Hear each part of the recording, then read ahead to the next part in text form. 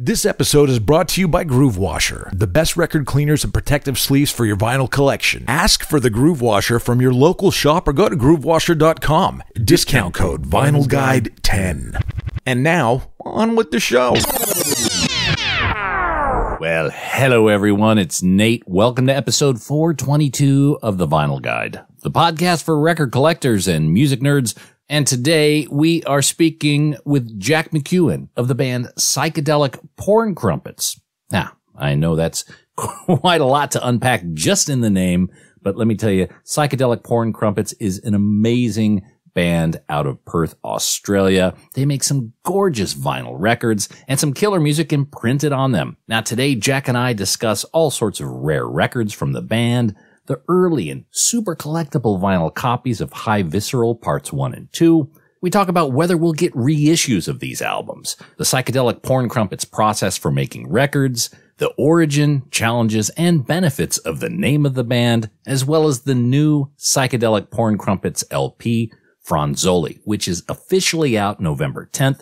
Grab a vinyl copy at psychedelicporncrumpets.bandcamp.com. And there's a few other albums out there besides Fronzoli. I think there's still some Night Gnomes available and some other merch. But really, I urge you, go there now because first pressing Psychedelic Porn Crumpets records tend to become very collectible. Again, that's psychedelicporncrumpets.bandcamp.com or psychedelicporncrumpets.com. And hey, let's level with each other. You love records. I love records. Let's all love vinyl records together, shall we? And all you got to do is follow the Vinyl Guide podcast for free in your podcast app. Generally, there's a little follow button or a plus sign if you're in Spotify. Just follow the Vinyl Guide podcast and you will get access to hundreds of interviews and vinyl record talk with the likes of Justin Chancellor of Tool, episode 417. Comedian, actor, and podcast pioneer Mark Maron talks vinyl records, episode 400. Chris Shiflett of Foo Fighters, episode 382. Ben Blackwell of Third Man Records, episode 374. Ambrose Kenny Smith of King Gizzard and the Lizard Wizard, as well as the Murlocs, episode 325. John Dwyer of the Mighty OCs and Castleface Records, episode 331. And literally hundreds more, all free to enjoy anytime just by following the Vinyl Guide podcast. All right, without further delay, peoples, let's get into it. Here is Jack McEwan of Psychedelic Porn Crumpets. This week on the Vinyl Guide, ladies and gentlemen, Mr. Jack McEwan of the Psychedelic Porn Crumpets, who's got a brand new album, Fronzoli, out November 10th. Did I pronounce that right? Fronzoli. Fronzoli is how you pronounce it. That's exactly it. All right. Now, what is Fronzoli? Do you mind me asking? Fronzoli is an unnecessary amount of decoration. Something unnecessary added as decoration. So I found it on the old dictionary.com of all places. I'm a cheat. That's basically it. So, yeah. Were you just searching for some sort of random word for the album? Yeah, there it was. It was word of the day. So it was just slapping me in the face. But no, I think I was writing some lyrics and I was like, oh, what does that mean? I can't remember what it was. But then at the time, this word, just came up. And I think as everyone always asks me why you called the Psychedelic Porn Crumpets, I can now just be like Fronzoli. And I think, for one word definition, it seemed to sum up a lot of us as people and the band and where we were heading. So I was like, all right, wicked, there's the album name. So it just rounded it off nicely. Okay, so Fronzoli, you ran across that word, it struck you somehow, and you just said, yep, let's run with it. Yeah, that's pretty simple. That is it. And, we'll dig into it really quick. The front cover, it looks like an older woman either playing a kazoo or having a vape. What is it? It is a cigar. Yeah, no, so that was a photo at my wedding. So that was in March this year. And so that lady is Anne Cummins. I think that's her last name. It would be Anne Cummins, yeah. So, and she is, or Anne Toomey. It'd be one of the two. Anyway, it's my wife's Anne. You better get that name down quick. Yeah, that's what I'm like, shit, we're family now. Yeah. So would that be my nan-in-law? Yeah, I think it would. I think so, yeah. Yeah. But anyway, she doesn't usually smoke. She's the sweetest old lady. And someone had bought back some like stogies for the wedding, and so it was like she was lighting it up for someone, and my friend who was a photographer just managed to snap this picture, and we were like, oh, and we were kind of joking about using it for the album cover, and we were like, oh man, because all the other ones are so safe. We've got this like, I don't know, a bit more trippy artwork and more of like a palette for colors, but now this was like, oh, this is like raw if we're going with it, and it kind of works, so I'm stoked with it. Oh, okay. Well, look, I've ordered mine. I've got in fact, I got the Australia Post signal today that it's on its way.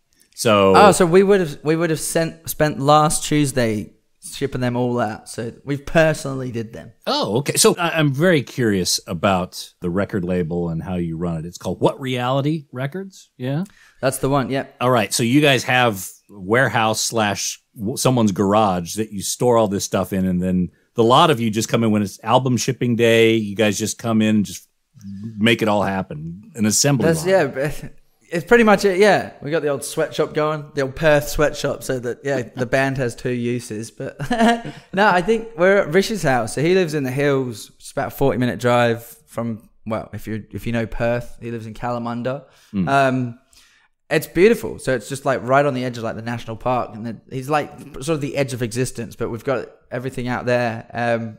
Bunch of boxes of mailers and tapes and vinyl records, and yeah, so we've just tried to sign as much as possible. And I suppose once you've got that like one-on-one communication with the person who's bought it, like it feels a lot nicer. It's like we wrote the record in a home studio, we're shipping it out of one of the people's houses, and it's gonna get to your door from us straight to you with no middleman really. So it's pretty much as a home job as it comes, hopefully. Now, are you worried a little bit about the scale at one point getting out of hand? Because look, if you keep working at it, your fan base is going to grow and grow, and pretty soon you're going to be at a situation where it's not just a 5-band member job. You're going to have to get others involved. I think that would be a great problem to worry about, really, wouldn't it? It would be like if we were at that stage, then yes. But now it's like, I suppose we've got just enough. Like we have distributors in America and we've got distributors in Europe, and so we do the Australian store. So it seems to have, like, obviously when it's album release day, that's the busiest we're going to be. But then when it comes to maybe just a couple of days or weeks after that, when it's a bit slower, then we'll spend maybe a day's work shipping everything out. So it seems to be pretty manageable at the moment, which is nice. And so we can write stuff and, I don't know, draw someone's face on someone's record when they haven't asked for it. But I love that. I love that. Whenever I go see a band, you know, especially a small band who's made their own records, who's taken the time to invest in records, I want to buy one of your records, but do me a favor, just doodle on it, right? Just have fun with it. It seems more of a personal touch, so hopefully we've done that. Or we're going to get a bunch of complaints and be like, what have you done? Like, because we've actually drawn, on the record itself. No, we haven't done that. So with this record, I think you've got, is it 250 copies for the first Australian press? Do I have my numbers right on that? Yeah, I think it was 500 for the first Australian press. So that's, I think, what we sold on Bandcamp. 250 are signed and 250 aren't. That was how it was. Yeah. Excellent. Yeah. Okay. Now, where do you get the records pressed? So this was from Zenith. So we did them with a Melbourne company for the Australian ones. And they had, I haven't seen it before, but they did the recycled record. So every variant is like unique and different. Because we've done, how many records have we done so far? Like 5. This will be our 6th. We've done all these different splatter variations and rainbow and swells and things. And I think it was like, what can we do that's sort of going to be a bit different from any previous one? And the recycle ones, that if they get 2 different records, they look sick. Like some of the ones, I think we had like 4 or 5 different examples, which when we didn't want to take them all out of sleeves. Like, so when we did, we were like, wow, they look great. And I think in Europe, we worked with X Vinyl X, and America was a different plant. So actually it might be all through X Vinyl X. I think we get them shipped. So it would be one of the ones from Czech Republic, I think. Is the big one. CZ or whatever. Yeah, it'll be someone like that. Okay. And then they'll be shipped to America. But I mean, if we can find local distributors who are good, like, I don't know, good vinyl distributors as well, like, all ears. Mm-hmm. So you guys are very hands-on, like picking the colors, picking the plants, putting that all together. Yeah. Yeah. Look, you're quite a bit younger than me, not nearly as much gray hair. I was around. Vinyl was the preferred format when I was much younger. You seem to have missed that, but caught the revival. And the interesting thing is you seem to really know how to put together a record package. Were records kind of in your youth? Thank you for that. I think we've got, like, I don't know, there's some where I'm like, man, we're so behind the ball on when you do look at like Radiohead packaging, or I like to just design as well. I'd love to be able to afford to get like those little secret slips, and you got this different like GSM sort of stock in there with some. Let me stop you right there. Try not to compare yourself to Radiohead so early. Okay? yeah, that's it. Do they ship them out of their bedroom? I don't know. They might. Like, there's Tom York just licking stamps. Like, but yeah. No, I think, like my dad's always had a record player, and when we were young, I think that's how it all starts, isn't it? Your dad's hand-me-downs, and you learning to break his stylus 4 or 5 times a week. Like, yeah. But no, with Rish is definitely the one who was more of a collector. I think when we first started making music, I was like, okay, like the dream would be to have your record pressed onto wax. Like, I think that's every musician's pretty much dream. That's the ultimate sort of packaging, and you can hold it, you can smell it, and you can play it, and it's sort of, I don't know, it just feels like that's music. So when we are sort of writing records, that's the goal. It's like you got an A side and you got a B side. If it's too long, it's like you almost have to have 4 breaks. So I think we've sort of like got to the point of how long a record is determined because of the vinyl length. So we sort of seem to stick around that like 35, 40-minute mark. When I know a lot of people as well, like they're like, why don't you release a longer record? And you can, I suppose. But I don't know. I kind of just like that A-side, B-side, sweet. There's always that sort of break. Yeah. And it's always aimed at being on vinyl. So yeah, it's definitely the preferred medium of us. I kind of think there's something in the human psyche that requires that break, that reset after about 20 minutes. Where you got to get up, you got to flip the record, and then you're able to kind of get back on. That's right. Yeah. So you didn't come necessarily from a record collecting background, or did you have a collection? Was it interesting? When did you find yourself interested in records? Oh man, like it was pretty much when I was doing design, I think, and I was like, CDs were almost dead even when we started to collect them. Do you know what I mean? I definitely have a bunch in the car, and then cars eventually didn't have CD players anymore. So even they don't make computers with CD players anymore. So you're just like, what? Like, if you wanted to put all your music somewhere, it's sort of just now back to the shelves. So, which is cool. But I myself have been much more of the branding sort of, like, I liked the design of it. Like, I liked the cover. I like if you put anything on a cover, it became artwork. Like, and that's sort of as well, having my nan as the album cover smoking a cigar. It's like, that is art now. It's like, it's cool. It's funny. It's interesting. And it's just different. I think the record collection that I've got is way too small for someone that owns a record label. But I think that's because I'm trying to make them half the time. I'm also that person that gets kicked out of a record shop because they're like, are you going to buy it? And I'm like, oh, I just want to look at the gatefold, man. Like, let me have it. Like, what have they got in here? So, yeah, it's almost like I'm one of those. I'm a looker and rather than I'll take it home and play it. I think it's I like the look of the wax. And then if I do play it, like, I'll play it. I don't know. I can only play it once or twice before it's like movies where maybe my record collection is too small. I just need bigger records, so it takes like every year to get back to that style. And I feel like as well, it's harder for me to have. I like making heavy music, and I like making softer music. But I feel like if I say it, no one's going to buy a Porn Crumpets record. But I like having a bit slower music in. I suppose that's everyone's, like, where you've got your record player. Do you know what I mean? Determines what kind of music you do listen to. So if the record was out in the garage with a pool table, then Black Sabbath all day long. But now it's in the lounge room with a bunch of pot plants around it. So it's probably going to be a bit more Andy Shaw flat. Okay. So where is your record player? In the lounge, yeah, surrounded by pot plants. So Okay. I'm now moving it into the garage with a pool table. There you go. Yeah. Or you get a second one. Look, Black Sabbath goes with pot plants too, you know. Yeah. So I kind of think, and I moved to Australia about 20 years ago, and I'm so proud to be here, especially at this time, because I really feel that this is another golden age of Australian music.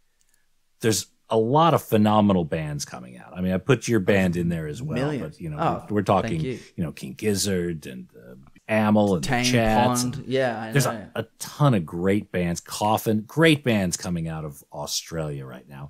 Australia's not an easy place to escape from, to get your music out there. And Perth is even 1 degree further away. Yeah, so it's a bit difficult. yeah. When you started playing, when you formed the band, what was the aspiration for it? Yeah, see good question, because that one is always changing. Do you know what I mean? So when we were first a band and we were playing on Thursday night to nobody, the aspiration was to be able to have a Saturday night gig. Do you know what I mean? It was just that. We were like, oh my God, we're going to play on a weekend? Yeah, there's going to be people there on a weekend. So, and then I think it quickly sort of went from that to, you'd have a single launch, or maybe you'd book somewhere, and so you'd have the 200 cap room in Northbridge, and you were trying to sell that out or get your friends down. And then you've made a shirt that you love, and the single's live, and you're sort of oh my God, we're being part of something. And I think it never really dawned on me that we would ever write an album. I think that was just something that good bands do, or the big bands. And it was almost, you couldn't comprehend that anyone would just listen to this small band from Perth if they weren't in Perth. And then we started getting hit up on social media, and they're like, oh, I've been listening to this from blah, blah, blah country and whatever in America. And yeah, our SoundCloud was getting hit up by people and getting shared. And I think then it was even more I don't know, not that we took notice of it, but it definitely became this thing. We were okay, maybe we can back ourselves now to write an album. And then it just was fun. I think it was only fun. If we didn't, it's never felt like work, and it's never felt like anything that we're if we had a review, it would hurt, because I think we're not going for that. It's literally just this is music that we create. We created in a barn. We've put it onto a record, and we're just stoked with that. And then the fans and the shows are almost a byproduct of that. Right. It's so, and I think that's a nice way to look at it, rather than being if you're trying to aim at other people and fans, then you're clinging on to something that isn't necessarily the thing that you've started in the first place. So you didn't start the band to make fans. You started the band to make music. So it's but then it's the good byproduct of it is having people that you can discuss things You with. make the music that you want to make, and if people want to come along with you on that journey, then that's fantastic. So was there a holy shit moment where you thought, oh my God, we could actually do this for a living? What was there any sort of inflection point, or something happened? We seem to get them once a tour, where maybe each album or something happens. So you're oh, okay, fuck, this is real. I think when the first time was maybe when we went over to Melbourne, and we did our first headline tour, and let alone there was I think we played at the Workers Club and the Tote. We did the classic venues from Melbourne. And we played with a band called Mangelwurzel, who was Jala, and it was her first band, Cozzy's first band. And I think just even getting over there, you felt oh man, I don't even know, just a king. You were we have come from Perth and we've sailed over to the eastern boundaries of Australia to bring music. It was weird. And you're kind of going back. You weren't there necessarily for the Melbourne scene and the Melbourne crowds. You're there because you wanted to tell everyone back in Perth that you were like, oh my God, we went to Melbourne. Like, we played all these shows.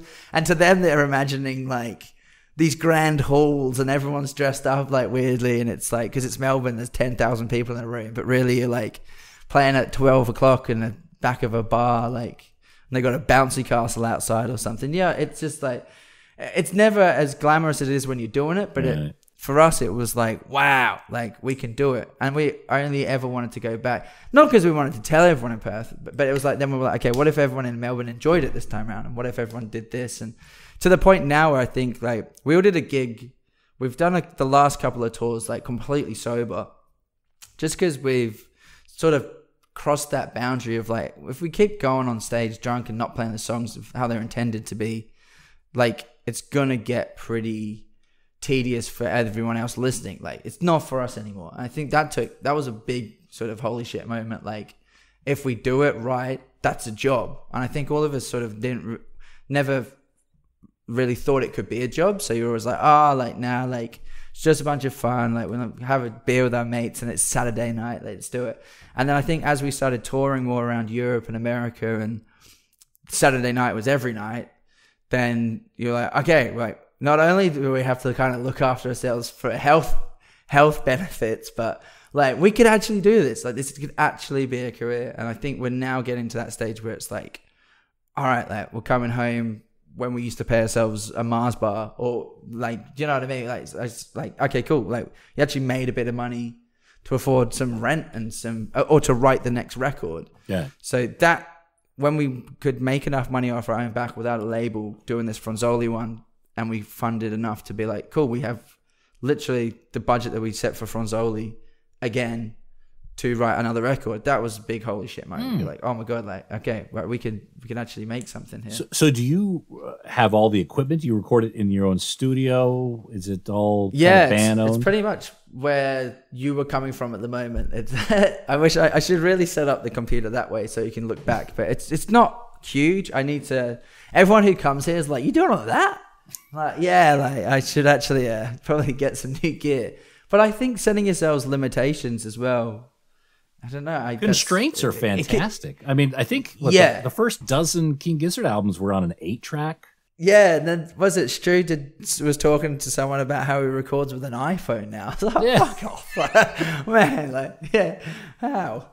Yeah, it's mad. Yeah, so you don't need huge investments these days to be able to make that happen, but you do need skills. You do need to be able to develop, the ability to mic something so where it comes through, it's recorded well, and to be able to mix. Is that something you've had to kind of work through and evolve your skill set? Yeah, still 100% working on that. Like I am the amalgamation of bad techniques, and I think they're just littered with it, like the record. So I think I went from like band mentality to playing live was sort of the only thing I really was focused on. To when I started recording properly, it's now like, all right, like I think my heroes went from like Kurt Cobain and Hendrix and Ozzy to like being Rick Rubin and to I don't know, I'm lost for words now, but like old Friedman, he did MGMT and he did Tame Stuff. Jeff Emmerich, Jeff Emmerich, another great producer. But I think it's that I watch studio gear now and I try and go like, oh, how do I emulate this? How do I emulate that? When I probably am years behind, where if I kind of get caught up with that. Like if we went and recorded with a studio engineer and we did the songs of what we did live, it'll probably sound a lot better. But it's almost like now you can sort of follow the progression of Porn Crumpets weirdly, because you're like, all right, this is when Jack thought he knew what he was doing. So like maybe in 10 albums time, you'd be like, all right, it's starting to sound right. And in the middle there, you're like, okay, I can see where he's got this and done this and whatever.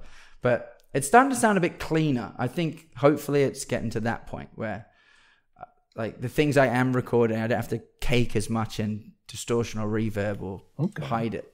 So going back to High Visceral, the first album, the first official album from Porn Crumpets. Yeah. Now, that was part 1. There was a part 2 that was released the next year. Those have been out of print for quite some time. Yeah. Any thoughts about bringing those back, or are you thinking about doing any remixes or anything like that to perhaps correct history?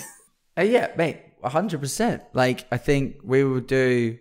Well, there was this thing the other day. What was it? Someone was like, "You've been a band since 2014." I think I started recording in 2014. I think we released High Visceral in 2016. So I've almost been doing, at that time, it would be like more time doing Porn Crumpets than I was at school, which is weird. Like, so it got to go as a 10-year anniversary. I think eventually we'll have the whole B-sides in it, part 1 and part 2. But we should definitely do part 1 as a self-release as well. I think we did some for the shows in America.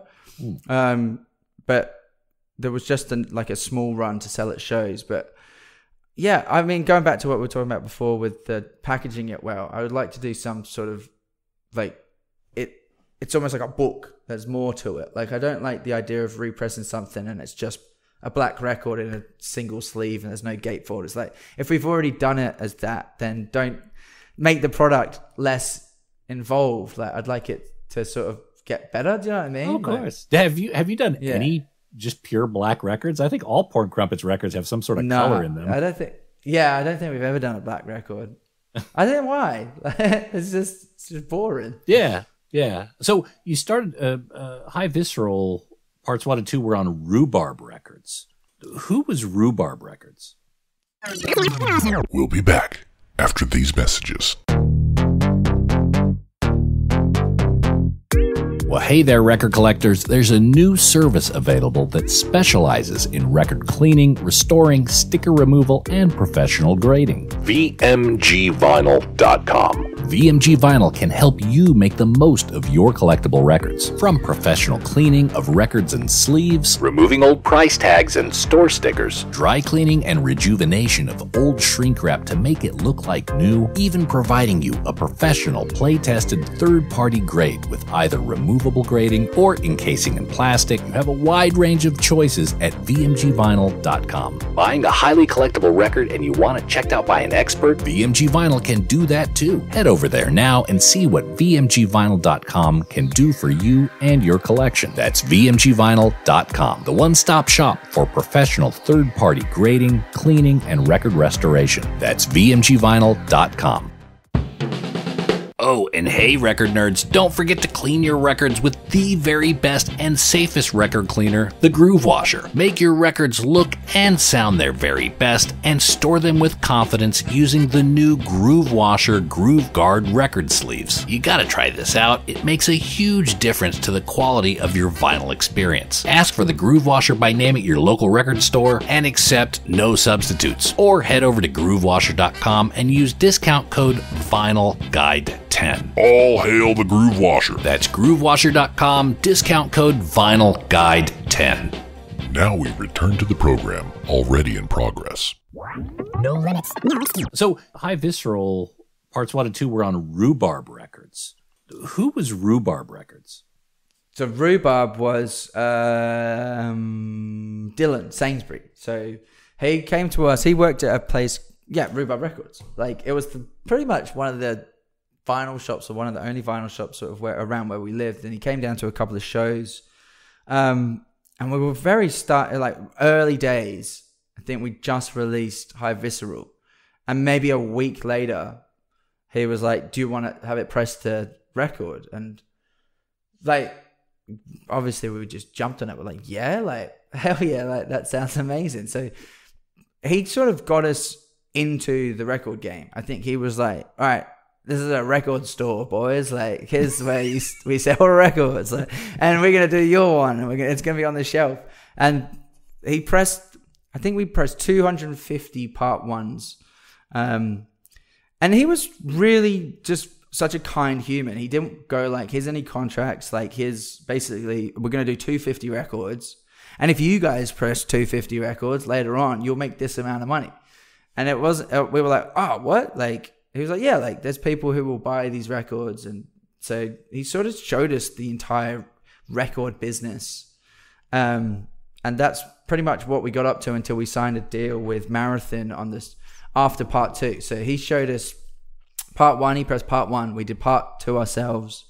I think it got to part 2 when we were trying to record the 3rd album. We were like, we're going to need to sell like a lot more records if we're trying to sort of progress. So that's where the record label sort of helped. They funded us for touring. We were managed to release like a lot of records, and they were really good. Marathon were great. They asked us, what do we want? And we'll stay at your ears. They didn't pick any singles, and they weren't really like interested in changing the music. They were like, cool, like we're happy with what you're doing. And I know they wanted to do Fronzoli as doing another deal, and I think it was a couple album deal.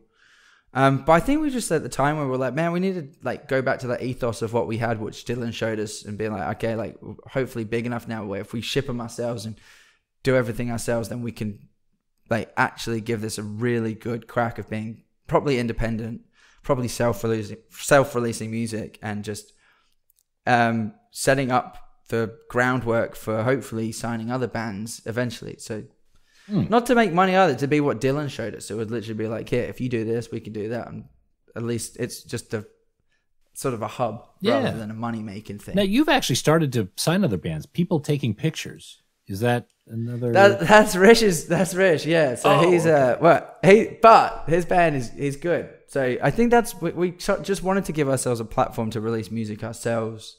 And I'm about to do another project with Alex from Great Gable called Yellows. So like I'm nearly finished that record. I mean, the record is finished. When I say I'm nearly finished, I'm just writing more music until someone just goes like, you're way over deadline. But I suppose because you can't tell yourself you're way over deadline. So it was sort of like, as I was writing Fronzoli, this whatever was sort of acoustic-y would go into this other project. And I found that a lot easier now. If I write, instead of not writing something, I would just be like, well, that might work in a different project. And so I can still finish it, and it sounds, I don't know, it just gives me the freedom to be able to write rather than scrapping things. Right. So I don't know if you keep up on the record collectibles market. Are you familiar with what some of those early rhubarb pressings go for these days? Someone had showed me something ages ago, but no. Are you talking about Discogs and stuff? There's Discogs. There's other secondary kind of markets of where you can get these records, but shamefully, no. I should keep up more with it. Oh yeah, you may be embarrassed by it. You know, some of these records, your early records, going for $400 and $500 each. You know, I mean, that's hectic. They're very hard to get. That's the thing, which is, you know, like when I went up there, I discovered your band about it when Night Gnomes came out, and I was like, oh my God, I got to get everything these guys do. But there were only a few of them that were still in print, and I still are looking for other ones. So that's why I'm personally interested in High Visceral parts 1 and 2 reissues. Okay, well we will definitely be doing them again. Good, for sure. Good. Yeah. How did those sell initially? Were you selling them at live shows? I imagine they were in the Rhubarb shop, you know? Yeah. I think we must have put some on Bandcamp, I think. And we would have put some, I think we did an album launch and we sold probably a fair few of them. So I'd say Perth is where the majority of them are. Yeah. But then, there's someone who came to a show in America and they had an OG like Rhubarb 1 pressing, and I was like, fuck, and it was the orange one. Like, the band don't even have them. They were like, I think I gave one to my brother, so he'll have one. Tell him it's worth $100 and he'll bite your arm off for it. So no. Yeah. Well, look, if you find a box in there somewhere in Rich's garage or anything, you're yeah, dude, that'd be funny. Very good. So there seems to be a lot of really interesting inertia around Psychedelic Porn Crumpets, and I wanted to ask you about the name, because obviously it's a very unconventional name. Was there a name prior to Psychedelic Porn Crumpets, or was that kind of it from day one? No, it was just it. So it started as a branding unit at uni, where they would just gave us free reign to sort of design something. It was one of those introductory units where they're just like, hey, you're being a graphic designer for a day, choose something, brand it, show us, and blah blah blah. And I think at the time I just gotten into Unknown Mortal Orchestra and King Gizzard and Pond and Tame, So this would have been like 2014 maybe. And I think like I just thought Psychedelic Porn Crumpets was hilarious. That was it. It was nothing. It was never meant to be a band. And my lecturer just asked like, oh, like, do you write music? I was like, oh yeah. Like he was like, and at the time I was like doing like hip hop stuff like on a machine, and I'd played in bands. I was playing bass, and I'd played guitar previously in other projects, but never sang or never done anything like that. So I sort of was like, all right, I'll write some music. So I did Cornflake, Marmalade Marching, Cubensis, Lenses. So I was like, that will fit the theme. And then I really enjoyed doing it, that I was like, oh fuck, like, why am I doing design? I kind of want to do music now. And I was always recording in Ableton, but it sort of became, I don't know, almost like a performance art thing where I was like, oh, well, I'm not this person, but I'll live the brand, I'll live the thing, I'll be the Porn Crumpets frontman kind of thing. And then it changed after a couple of albums where I was like, oh my God, I need to be like myself. But myself became it so much that now I'm like, what the fuck's going on? It's like, you know what I mean? I should have a suit and tie and go and work somewhere, corporate world. But sort of just became Jack from Porn Crumpets. You're like, oh, that's a hard one to work. Yeah, you can't work with children after being in the band name. Yeah, so it's like a little hard to get one of those working with check. Working with children checks. Yeah. Yeah. So it was definitely a strong move. So has the name, I guess, because even developing this episode, I'm thinking like, okay, is Google going to do something weird with my algorithm if I'm publishing something something or other? Probably. Like, yeah. Like what sort of stories, what kind of experience, what kind of guidance would you give me in terms of how to do it? I would say go build a time machine and we shouldn't have done this interview. That was basically it. Your channel is now forever blacklisted. No, I think, I don't know. It definitely has affected us through social media. Like there is people are like typing it. I think they've come up with Psychedelic Popcorn Crumpets. Is like, if you type that in, you can get everything. So that seems to be, we should really change our name to that. But it's just kind of funny. I suppose when we're doing shows as well, it's really word of mouth. And I think that sort of is a testament as well to like the work and the records. And it's almost like if people want to find it, they do find it. And it's not a band you stumble across, maybe on a Spotify playlist or something, but you don't get fed too much. Like, it's definitely a word of mouth band, which I kind of enjoy more. So it's like, I remember seeing Gareth Lydiard talk about Tropical Fuckstorm as well in the same way, where it was like, he was in the Drones and then changed it to Tropical Fuckstorm. So it wasn't like it was called something previously and we went Porn Crumpets, but yeah. I'm almost, I don't know. It's a hard one. It's because it is what it is. I'll do it. Yeah. What do you think? What's your take? I would anticipate, I would suggest it's probably a benefit. And here's why. And now I just had, the band Pigs. Pigs 7. Yeah. Yeah. That's the one. Yeah. But like someone told me they were recommending a bunch of bands, probably 3 or 4 different bands, and Pigs was one of them, right? And that's the one I remembered. And that's the one I went and I looked for. And I think the same happened with Psychedelic Porn Crumpets. It's like, okay, well, I'm not going to forget that name. And so I went, and I think that's how I kind of stumbled on I got on the trail, right? I got on the scent that way. So I think it's good for introducing people to it. I think it's just probably an artifact. Yeah, very much like Tropical Fuckstorm. People who are offended by it probably aren't going to be the market you want to reach anyway. Yeah. Exactly. You've already narrowed it down to your listener. If you like the sound of the band name, you're probably going to enjoy the music. Yeah, exactly. And it's very self-descriptive. Well, not the Porn Crumpets bit, but very psychedelic, I would say. But I would imagine that's the bit I don't like. I would imagine you'd probably also get some editing of it, especially in the U.S. My former country. I know that when you play certain areas, you probably can't advertise it as freely as others. That's why I think it is word of mouth, and it probably just gives our booking agent an absolute migraine every time he's like, who have you booked? Oh god, all right, okay, like this is gonna be a hard sell. But the shows in America have been, strangely enough, that's our number one market now. Like, is it? Apart from maybe Netherlands, I think it's to do with anywhere that legalized weed, we seem to just absolutely thrive. So it seems to have people, I don't know, like Colorado and Amsterdam, 2 major cities where we have just, I don't know, that's it. And I suppose they're still big music communities, but they're not the biggest cities in the world. So, but them two are just like, yeah, can't get enough. It's great. Like, I'll jump on board with it. Oh, well, Oregon just legalized mushrooms, so maybe there's a market there. Did they? Yes. Oh my God, there you go. Fucking hell, how do you legalize mushrooms? Well, how are you going to stop it is probably the better question. It's like, they might as well just accept it and tax it. That's the... Yeah, it's true. I hope Australia comes around one day. Mushrooms too. That'd be fun. That'll be very interesting. So you spent a lot of time in the U.S. Now, the levitation sessions, how do those work? Do you have to get invited to the levitation sessions? How does that come together? Yeah, so they actually hit us up asking if we could do, I think at the time that was like a COVID sort of session they were doing. And I think they've done them previously, but obviously in COVID, like that, absolutely everyone wanted to watch someone being outdoors and a band sort of playing. So really great idea.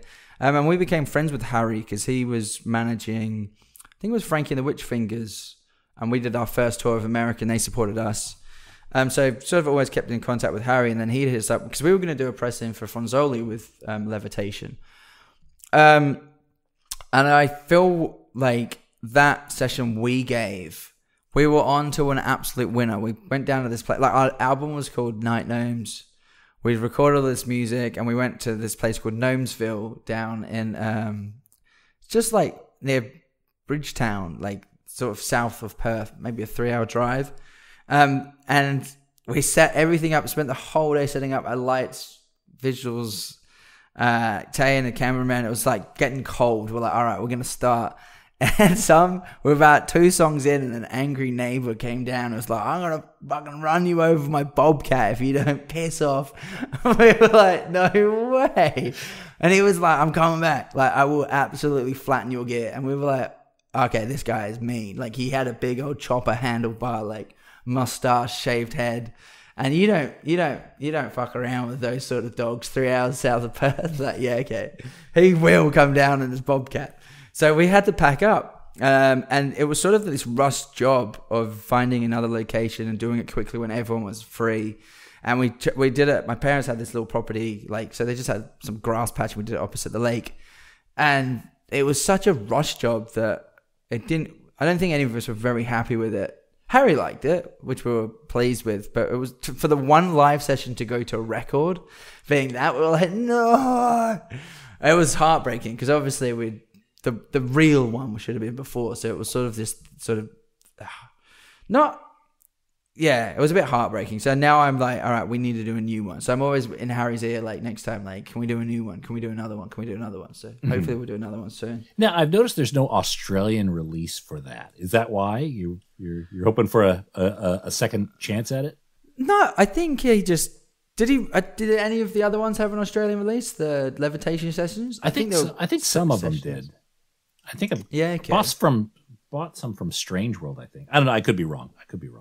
No, I think they just maybe he was just selling them in New York where they're based. Okay. For Greenway Records. So yeah, that's but no, I would love to do an Australian live session. I think that would be sick. And now we know like that we could actually do a couple on ourselves with maybe Zenith and because it's hard. Like everyone has a very different story about Perth record manufacturers.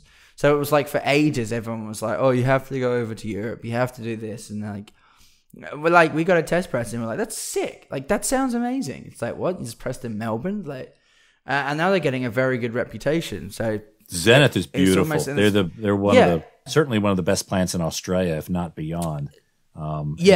Beautiful art as well. Yeah, man, the stock that we're like, wow, this is sick. This is way better than European stuff. We're like, okay, like, what have we been doing for 5 years? Have you ever gotten a record that, once it's come back to you, you guys were disappointed, either color-wise or sound-wise? Or Oh, yeah. No, that happened a lot. Like, we definitely had a few maybe tour represses that were Not necessarily the ones that we've decided to put into stores and do like actually release like that. We've always sort of, if it was bad, we'd send it back. Do you know what I mean? It would be like, would work out like, okay, no one's paid for that. Like, and they're not going to pay for it because it's flimsy. It's going to snap before they hold it. So, like, definitely we've sort of tried to have like a really good rapport with fans, and so that they get good quality records. But there was one where we did a repress. I think it was of a High Visceral, and that was for maybe a European tour. We only did like 100 or maybe 200, but they were literally like frisbees, and I think that's where it came from. The term, we were just like, that is like nah. So we just started calling records frisbees from then on. Right. Which yeah, but never again. Now it's like quality over quantity. Like I think that's always the after getting stung, and they're not cheap to produce as well. So you kind of take a 10 grand hit if they're not good. So now we sort of really try and work well with the distributor as well. Yeah. And again, with Zenith, you kind of, you keep the money a little bit more in the community. It stays in country. You feel a little bit better doing it through an organization. 100%. Yeah. Now, I've noticed that some of the releases have had a few extras there. And I think my copy of Shiga came with rolling papers, I want to say. Oh, yeah, it did. Yeah. Yeah. What other things? What other kind of interesting thing? What's the strangest thing you ever put on the merch table? Oh my God. No, I can't remember. Like, we've done merch has only become this thing recently where we've sort of paid more attention to it. Like, because it was this sort of two-way street where you're like, we're not a shop, we make music. But then I suppose it was the more people kept coming up to us and like, why don't you have any beanies, or why don't you have any hats, or why don't you have rolling papers, or why don't you have like Zippos and things? And now we're getting into more of these refractory glasses and trying to actually think like what people want and need when they are at the show, or what they would wear or use afterwards. And you don't want to seem like you're milking it. I've always hated that. I've always been like, look, like I'm someone that doesn't even want to post on like social media that we're doing a record. Like I'm like, nah, let people find out. It's way more fun. Do you know what I mean? If they're like, what, they released a record? Oh shit, I got to go and find it. And you're like, I don't know. I sort of think word of mouth rather than social media all day long. But then our manager will just be like, you're not going to make any money. Yeah. Mate, we need petrol to get to no town. Yeah, literally. And I think because that's not been a high priority of mine, that I probably, it's good I'm not managing the band. But no, I usually like asking people at shows, like, what would you wear? What do you want? What do you like? What should we work with? And hitting up a designer as well if they've got some ideas, like, tends to be the go. But it's hard, it's hard coming up with something completely unique for merch. But we've been putting our brains together for a while, talking about doing little tab books and photography stuff, because all the boys we've always got cameras or doing bits and pieces. So trying to involve that, and also trying to make it more hands-on. Like, we wanted to take a tattoo artist with us for the last couple of tours and do throwies, because he was down the bowls club where I was drinking, and I was just going up every time I was getting a pint. I was like, oh fuck it, I'll get another one. And it was fun. And there was even like 60-year-old women who don't even have a tattoo and usually talk badly about them. And they were like next in the chair, like they were like getting a bowling ball or something. And so we were like, imagine having a tattoo artist at shows who was just doing little designs, and it was only going to take you 4 or 5 minutes. But I think I would love to go and see one of my favorite bands and be like, yeah, like I got a tat there too. It just, I don't know, might just say like, you're an idiot, but like that's it. It's like, nah, I got it at a Giz concert. It'll be great. Well, we look forward to that. You guys are touring. So Fronzoli out November 10th. There's 500 copies of the first press, and I think there's some left. whatrealityrecords.bandcamp.com. People listening, you'd be a damn fool not to run up there and just grab one while you still can. What was interesting about that, I saw, is the first thing that sold out on the Fronzoli was the cassette. Was it? The cassettes are all gone. Oh, no way. Yeah. They actually look really smart. Like, I saw we were shipping them out, and I was like, oh, can we, like, have we got enough to give to each other? And we're like, man, like, they did. They all went.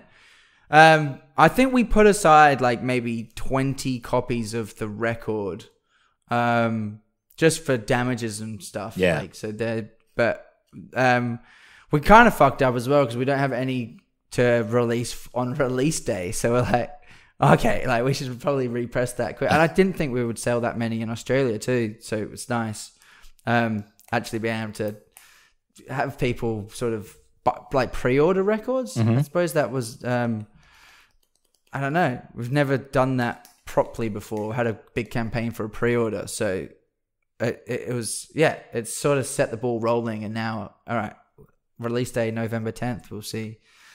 Hopefully, I think a lot of people wait to hear the album as well before they buy the record. But it's nice to know the fans have a bit of faith in us. So. Oh, yeah. Well, and I don't think there was even really a big campaign. I think I heard about it somewhere. And by the way, I'm prime target market. I bought records from there before. I found out kind of via a third party, which again I think goes to your desire for the band not to, I guess, overhype themselves so much, but just to let the word get out. And if you do something that's kind of a big bang, that may bring in people who aren't exactly fans, right?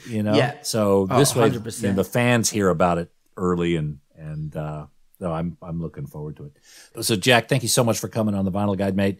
I gotta say, as a fellow countryman, I know I don't sound like one, but as a fellow countryman, very, very proud of what you guys have been doing. Really enjoying the albums. I'm looking forward to Fronzoli. Again, I recommend people check out Psychedelic Porn Crumpets.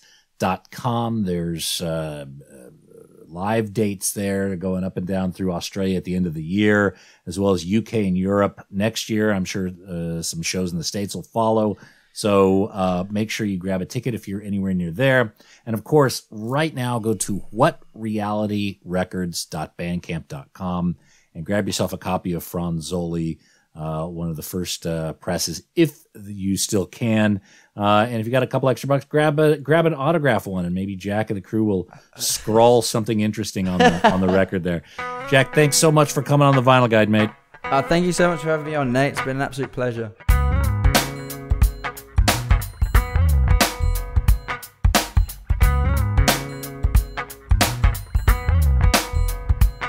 Oh man, what a lovely dude, and what a fantastic band, Psychedelic Porn Crumpets.